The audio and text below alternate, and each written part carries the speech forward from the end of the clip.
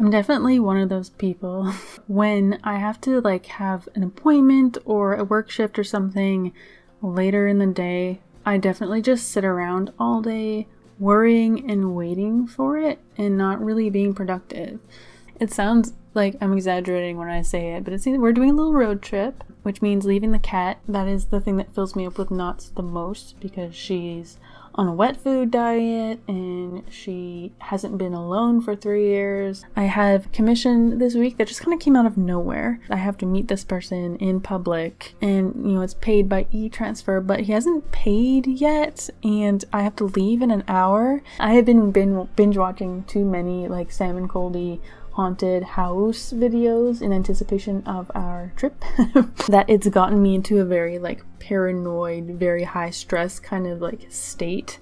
I didn't really have any red flags up until today at all. Like I think I did a good job with this commission and stuff. Clicked something in my head where I'm just like they made up this ridiculously elaborate ruse to lure me out into a quiet place alone to do something. Like I feel like this is the height of my anxiety leading up to this point. It's supposed to be going away and having fun. Yeah, so today I'm just stressed out and I can't think of anything else except all the possibilities of what's going to happen when I arrive at the train station in a couple of hours. And so I'm very excited to be done with that. The world isn't really out to get you.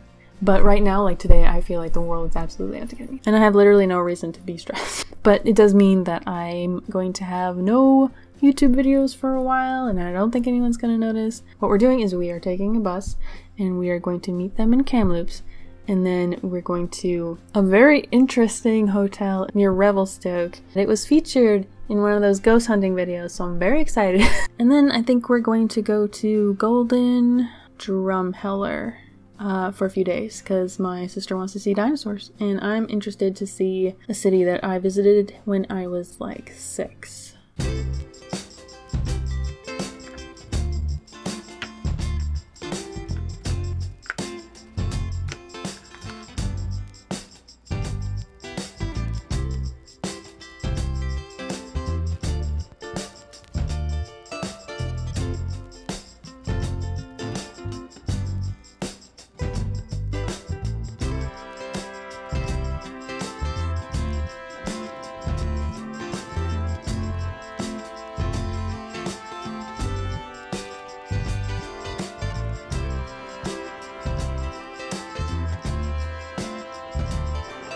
God.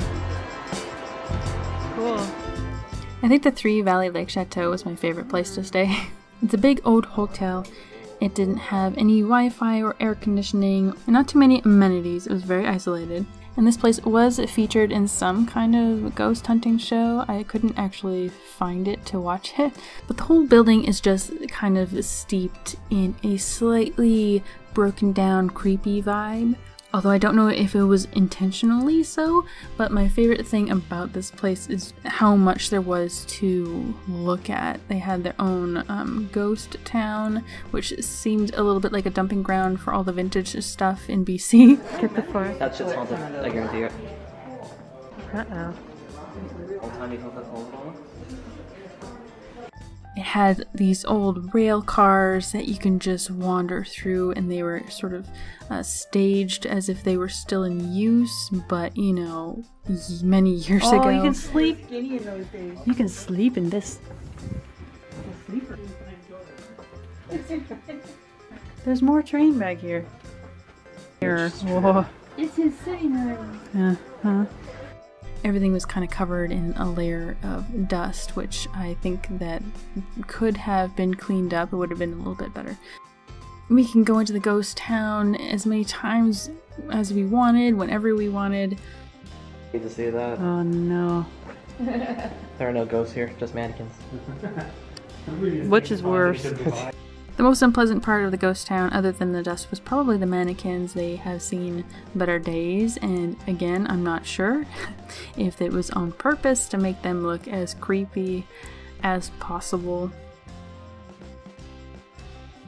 This is good. I like this. More mannequins. Oh, good.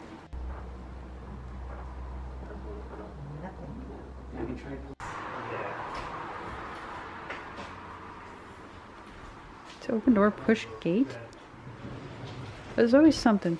Adam, you're far too happy. Ooh, rocks. Look at this uncomfortably happy madam. Oh no, please. Oh, no one's been in here for years. Look at the dust, yeah. Why does it look like this? What? What did they do to you? That's exactly what going to the dentist is like. Very cool, yeah. It's wooden. They used to do them. That's some Canadian shit. Nice. Do you think this door is supposed to be open?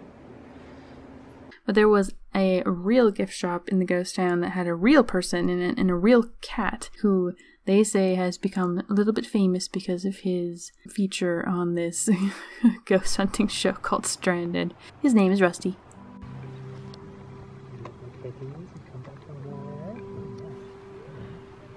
What's he doing? What's he doing? Oh, let him go! And there were just so many objects and vignettes that I could save for later in case I wanted to just practice in my sketchbook and draw something.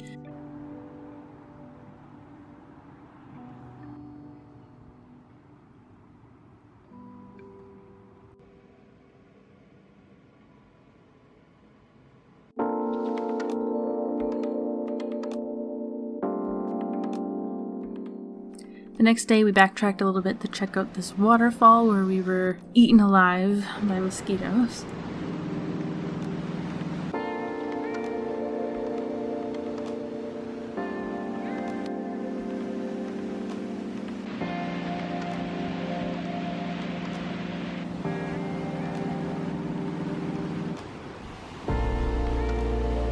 And then we went to check out Revelstoke, which is the most powerful city name I've ever heard.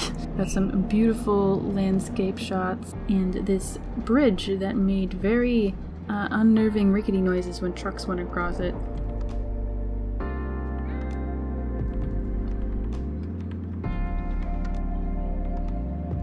They set these up. There we go. Cute little burb. Nah, it's just a burb. In a burb house. A moose.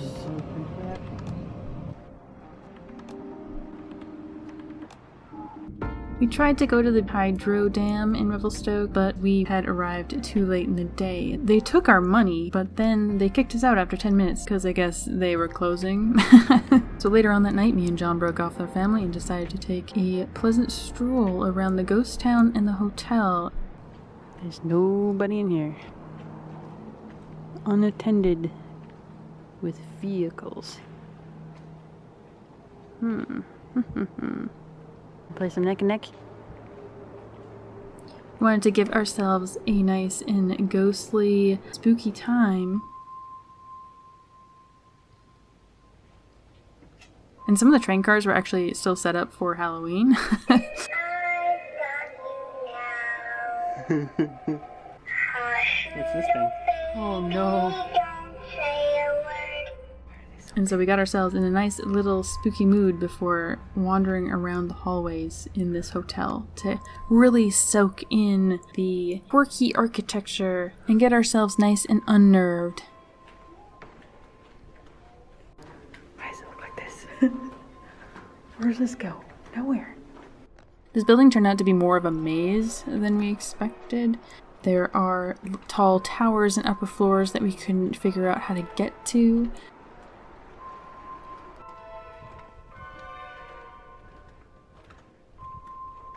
Well, I guess the hallway ends before that. And there were just so many people in this building that we couldn't really get ourselves into unnerved, spooky state. There's just so many children screaming and people talking everywhere. The sun wouldn't go down soon enough. But we did find a fun little hallway right off the pool area that nobody clearly ever uses. The worst hallway I've ever seen. Worse than the old dungeon. Oh my god, it is. What? Oh.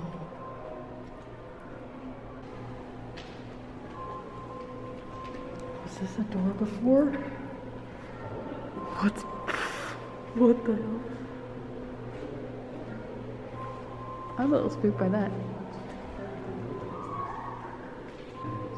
I don't like that the doors are missing.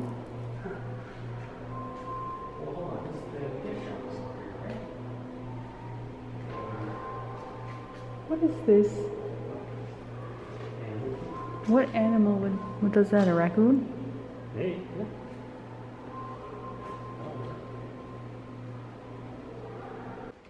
We tried to go back to our room, but we kept getting lost and confused as the building is built sort of into a hill, I think, and we kept running into dead ends and illogical floor placements.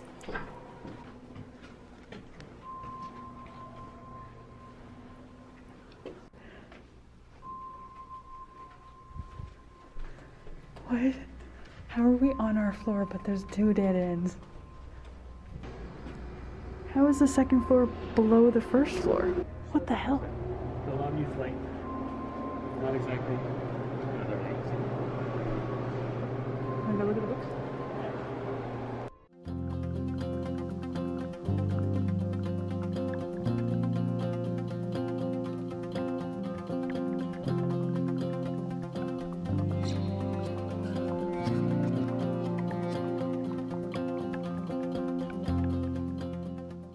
The next stop was in Golden, where we did a bunch of, little minor touristy crap, going over the pedestrian bridge, checking out some older buildings.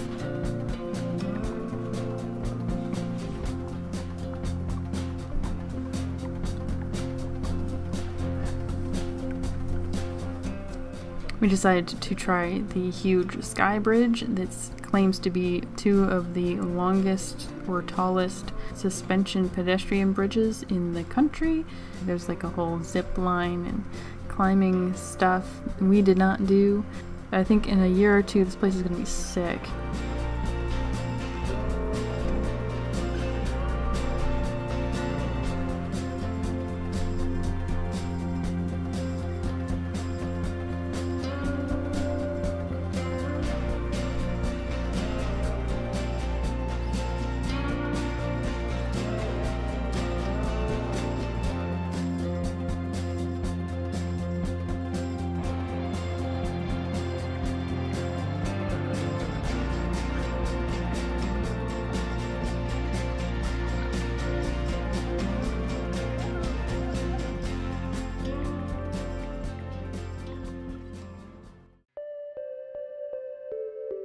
My mom really wanted to go check out Lake Louise, but apparently it's like a whole Disney quest to visit that city. We instead did a day trip to Banff, but this is where we finally ran into a magpie. He's coming this way. He's very here. Just see him in the sun. Oh, he's got a thing. Pine cone. I don't know, I just wanted to see a magpie.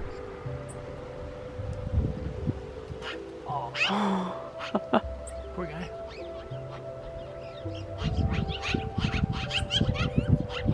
Stop talking.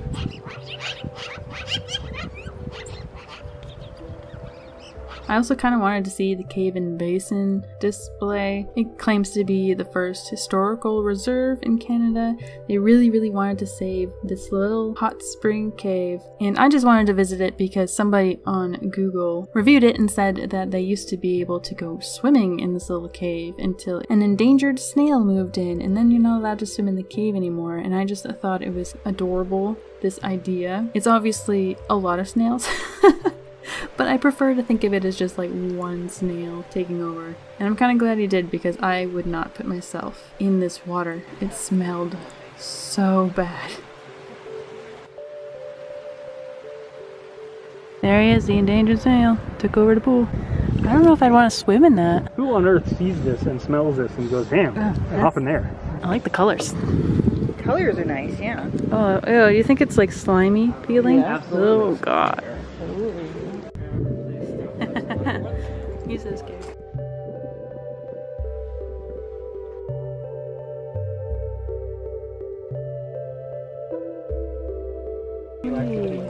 Slightly radioactive water. Nasty. Wonder how far this goes. Mysterious cave. The gift shop here didn't have any snail related merch, and so I carved one out of a piece of wood. I wasn't able to take it with me, so I will have to carve myself a snail of my own when I get home.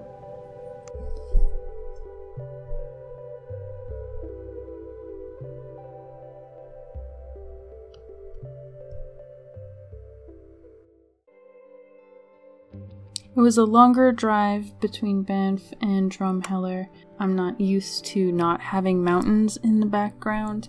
I've never felt so far away from home. And my vision of Drumheller was having these tall hills all around, and I thought, how does it go from a flat land into hills so, like, quickly? And that's when we realized that the Badlands are actually a hole in the earth that you drive into. And there's something really deeply unsettling about that.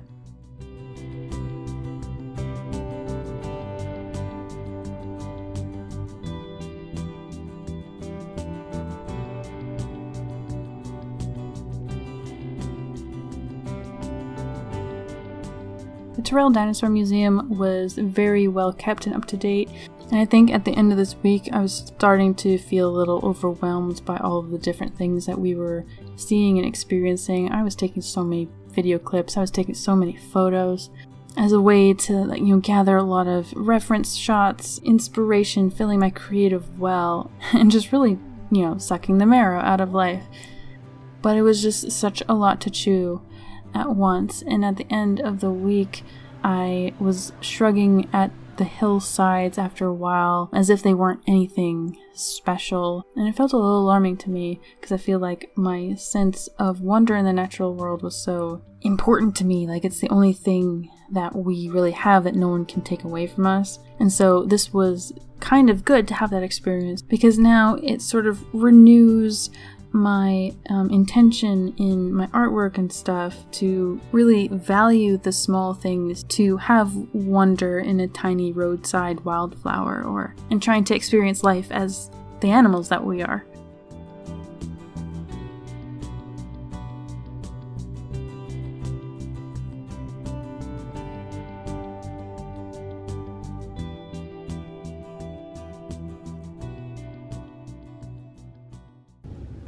Hello, little boys. Come here.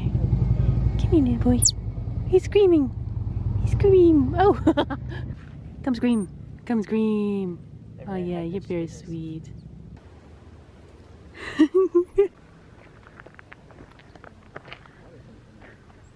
He's blinking.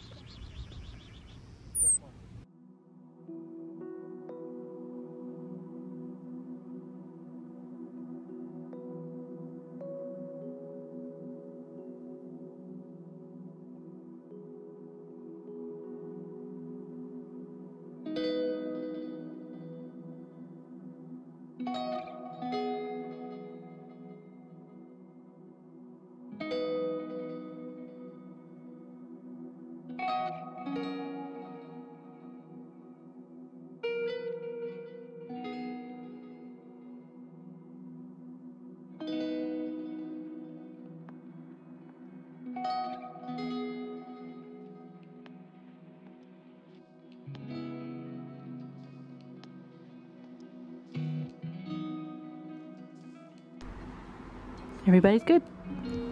Everybody? Everybody's grumpy? You're so mad?